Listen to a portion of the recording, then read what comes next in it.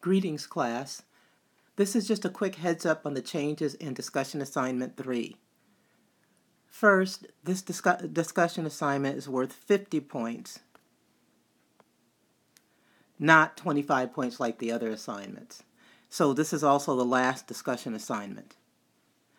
Next, I've changed the due dates for the discussion assignments. Instead of having one date at the end, the first questions must be answered by Friday, April 1st, and then the others are due either on Tuesdays or Fridays of the following weeks.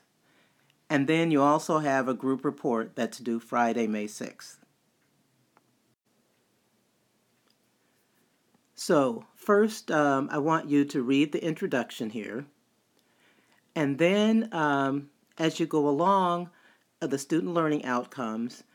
And finally, the preview question, the article knock to the head, and the question that is below. That's due by April 1st, along with some other questions that are also due on April 1st. So here at the top of this page is the first question, which asks about your reaction to the article knock to the head. Then you have the central discussion that also includes then questions 2 and 3 later. So next, I would like you to read the scenario here. And at the end of this scenario are some questions that you will answer as part of a group report. So here are the questions that you will answer, and they continue on to page 4. At the top of page 4 is the last question for the group report. And then next, I want you to watch and read the resources that are available. The videos are not very long, but it will probably take you an hour and a half to 2 hours to finish this, especially the time it takes to read through the NCAA website.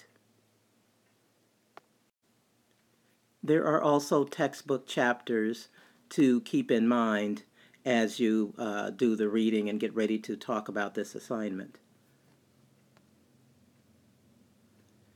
At the bottom of the page, then, there are, this is the beginning of the discussion questions.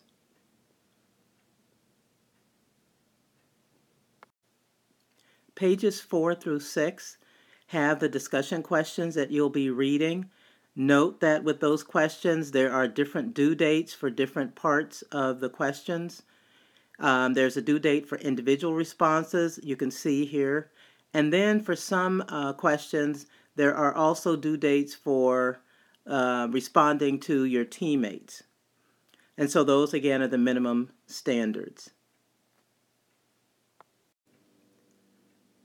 Note that questions 4 and 5 are related, and that's why they're grouped together. Questions 6 and 7 are also related, and that's why they are grouped together. Question 8 is probably the most difficult question, because here what you have to do, as you can see from the question, you have to analyze each of these torts and apply them to determine whether a coach or when a coach and or an organization would be held liable to injured players. So you really should take some time to go through especially question 8, and I do give you additional time to respond.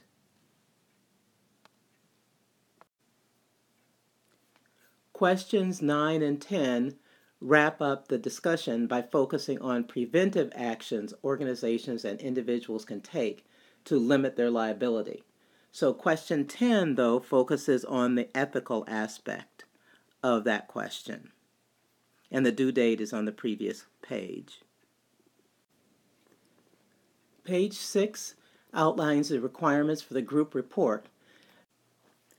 You should be working on the format of the report as soon as you can.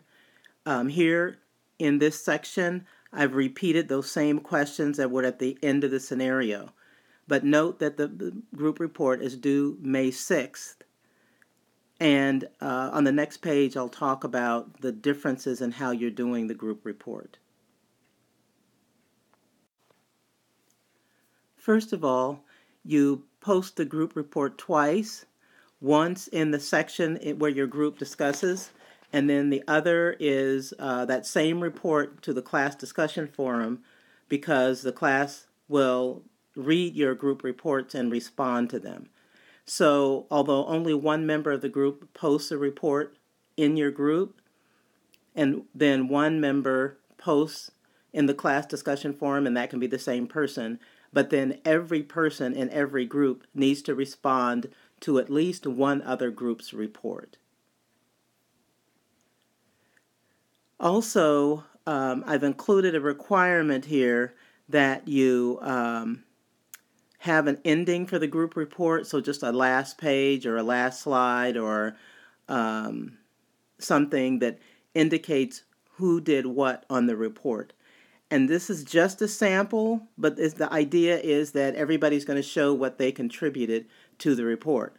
Now, of course, if you haven't participated in the group discussion, you won't be able to get credit for it.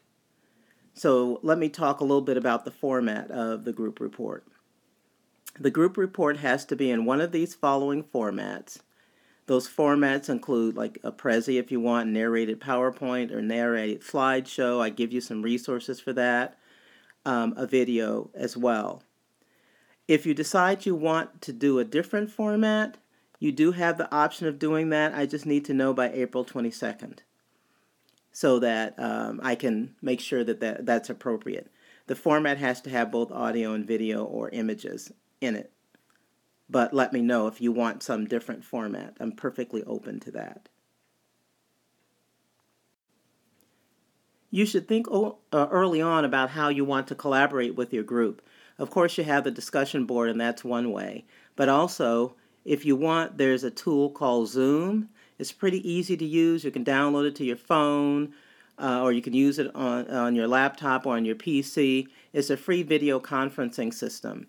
When you use the free version, there is a limit on how long you can talk. I think it's an hour.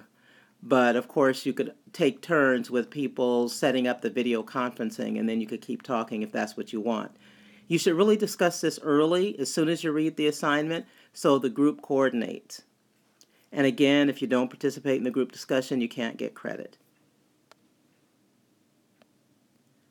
So the last part of the assignment just talks about assessment.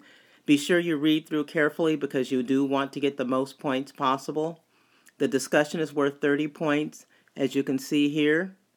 And on the next page, you will see that the group report is worth 20 points. So again, you really want to spend time talking with your group mates to respond to this new discussion assignment. So that's it. I just hope that this kind of brief introduction, or maybe not so brief, introduction to the assignment will help you as you go along. And of course, you can always post questions in the class discussion forum. Okay, I look forward to hearing from you. Bye-bye.